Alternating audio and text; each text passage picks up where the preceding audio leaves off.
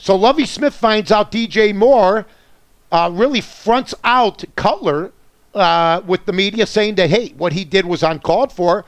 When he's confronted with it, Coach Lovie Smith says, well, as long as you could have put a name with it. So everybody says what a gutsy thing it is. Some commentators say it's a good thing that he did it. Other commentators say should stay in the locker room. There was only one problem. You let the media in your locker room, okay? You're opening up your home, okay? And what happens in the home when they're there, that's just the way it goes. But don't say, if you're the coach of the Chicago Bears, it's okay. And then the next day, like it's like the Iron Curtain. That's how the Bears do it. That's how most of the Chicago teams do it.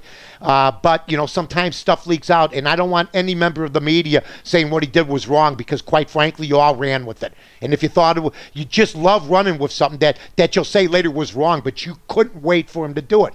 I don't think it was wrong. I think, you know what? The quarterback who has underperformed since he's been here has underperformed. You hear me? Has a right to voice his opinion, but nobody else does. Doesn't work that way. Mike North, Rebel Inside.